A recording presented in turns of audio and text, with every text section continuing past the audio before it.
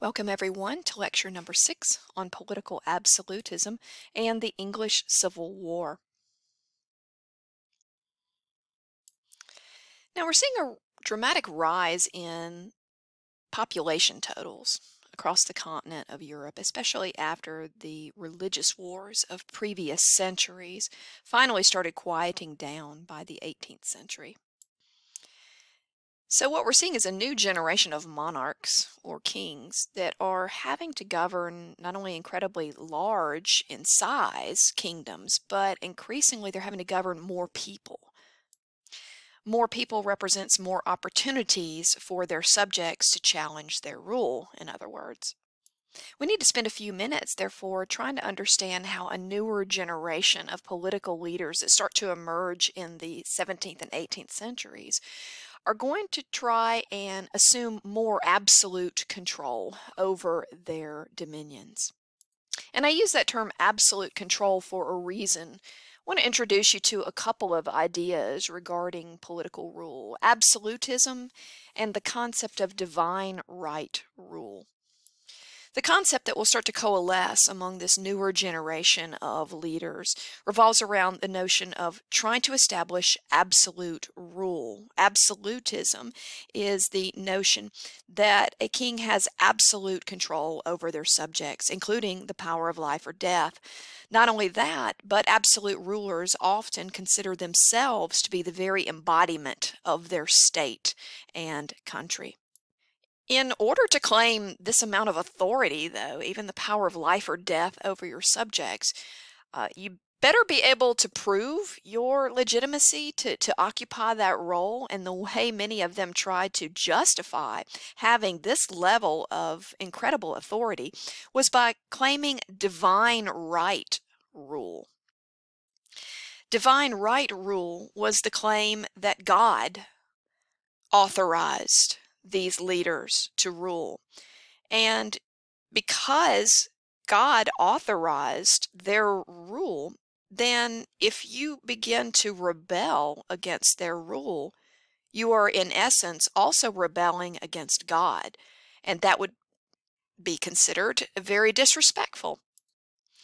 In other words, the claim is something similar to the Chinese notion of the mandate of heaven, that if you have a spiritual force or spiritual forces that have placed you in power, then the population should simply submit to that reality and not try to challenge the authority of their political leader appointed to them by the spiritual realm.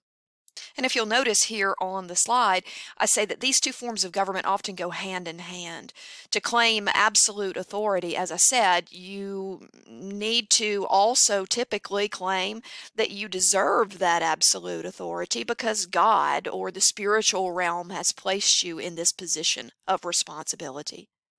Now, why is this a new development? Why are we seeing this newer generation of political leaders claiming such unbounded authority? Well, because if we go back in time to the Middle Ages, to the feudal system, there were lots of revolts. You end up seeing that the nobility in many of these feudal societies in Western Europe, the nobility would sometimes grow tired of their existing political leader. They would band together and they would simply have a military coup. They were in charge of their own armies, and so in many cases they could turn those armies against their kings rather than in service of their kings. So for this newer generation of absolutist monarchs, they are going to realize this. They're going to realize that they need to take control of military matters and not leave that to their nobility, because if their nobility decided to overthrow them, now that they no longer would have control over the military, they wouldn't have the means to do so, right? So absolutism involves many kings deliberately reducing the power of the nobility by beginning to fund their own private loyal armies. And how are they able to pay for these private armies? Well, I've already given you the example of the British East India Company, for example, which will translate their power in the Indian subcontinent to tremendous economic power. So we're going to see after the age of exploration, many of these newer generation of kings, they now have colonial holdings, sometimes across entire oceans, and the vast wealth that will be extracted from their colonial holdings will be used for them to finance their own armies that will be loyal to them and not the nobility. So let's begin taking a look at some specific examples of absolutist and divine right rule during this period. We'll begin with the example of Prussia.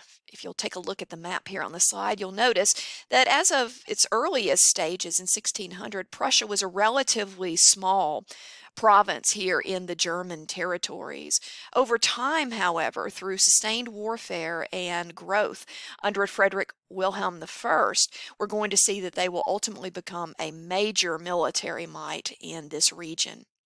So speaking of Frederick William I, there are a number of reasons why we remember him as a strong absolutist ruler during this period over Prussia. Now, one way in which he will seek to enlarge his authority is through passing a series of reforms. One of the most important reforms that Frederick Wilhelm I will implement is he will abolish the practice of serfdom. Now, serfs were basically just a step above being slaves. They were restricted to working the land of a particular member of the nobility from generation to generation. And they were loyal, therefore, to that member of the nobility, first and foremost, because they worked his land. So by abolishing this institution of serfdom, he will deprive the nobility, known as the Junker class. You can see that here on the slide. He will deprive the Prussian nobility or the Junker class of their yearly income. They no longer have these serfs working for free for them. But he will also strip the loyalty of those serfs from the nobility. Now, in one fell swoop, as he liberates these serfs, who are they going to be loyal to now? They're going to be loyal to their king for doing that. Another way Frederick William will reduce the power of the Junkers, or the noble class in the Prussian territories, is he's going to increase the size of the army, which will be loyal to him. He will create a highly trained fighting force of 83,000 men. And you can see from the quotation that I have here on the slide where he's reinforcing this idea that leaders need to have their own army. He's very clear. He said a ruler is treated with no consideration if he does not have troops and means of his own.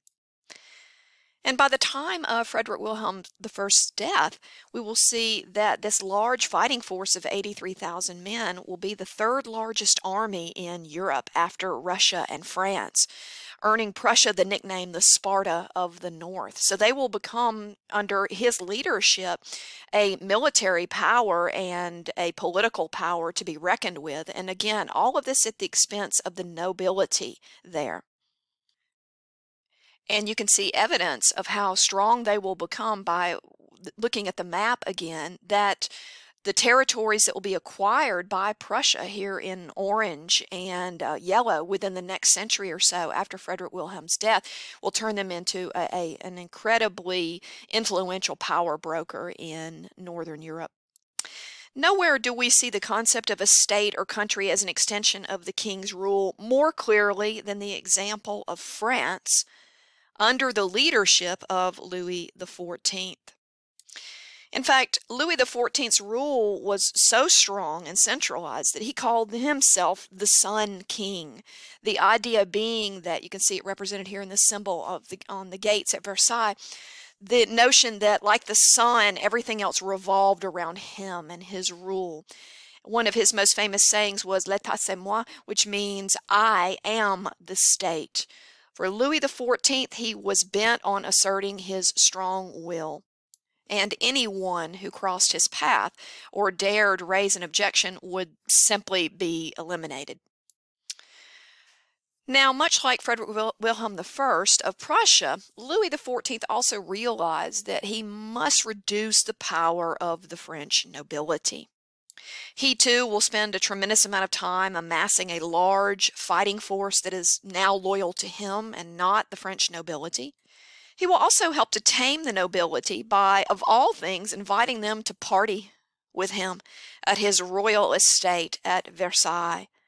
a famed hunting lodge that eventually grew into a massive, luxurious palace.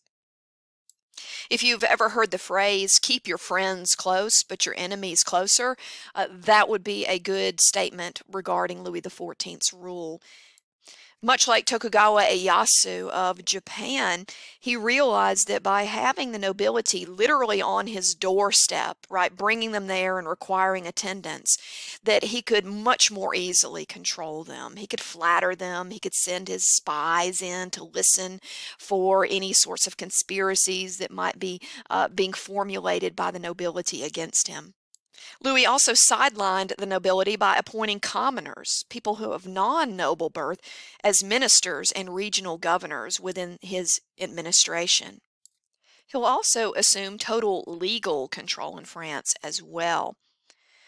Before Louis XIV's reforms, the regional parlements, I want you to think about those as just local representative assemblies. Many of them had the right to veto any monarchical legislation that was passed down by the king. This was meant to be a check on the king's power. Well, as I've already stated, Louis XIV doesn't feel like his authority needs to be checked or compromised in any way. So we'll see that Louis XIV will revoke the right of the local parliaments to strike down any royal decrees.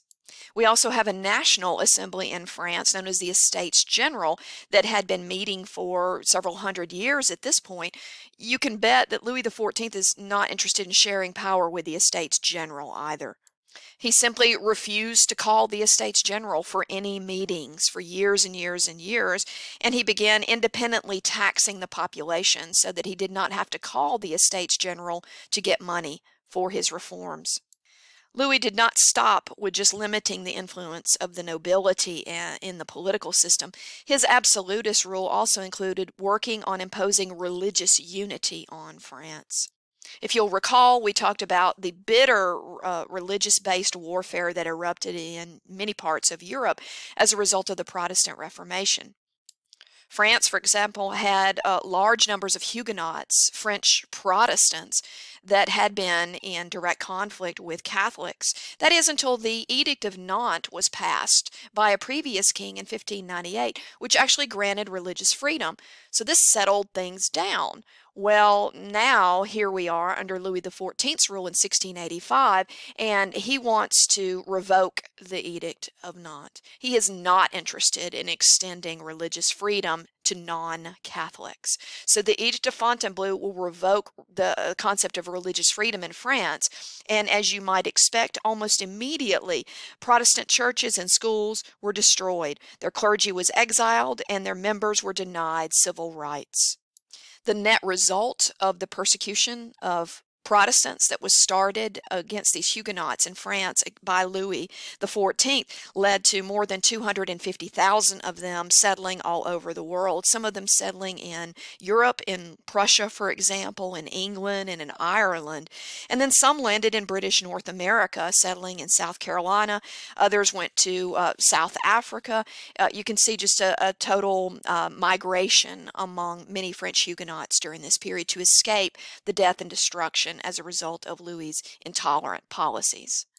Louis XIV's reign was also remarkable because he deliberately used war as a means of consolidating his power, trying to force unity through patriotism. He carried out a series of wars, for instance, to extend French rule, especially in areas along the edges of French territory. He reorganized his armies and modernized them, creating Europe's best armed and largest land fighting force of 375,000 soldiers and 60,000 sailors. Years' worth of war, however, began to take its toll on France domestically. The people became very dissatisfied with the situation. They have to pay higher taxes to afford these wars. Families are having to say goodbye to their sons, many of which are never coming back from conflict. This truly drags down the morale of the country and bankrupts the government over time. By the time of his death, Louis XIV is reputed to have said on his deathbed, quote, "I am going, but the state shall always remain.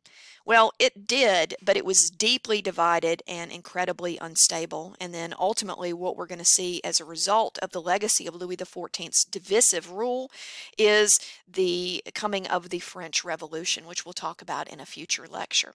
Stay tuned for part 2 of this lecture.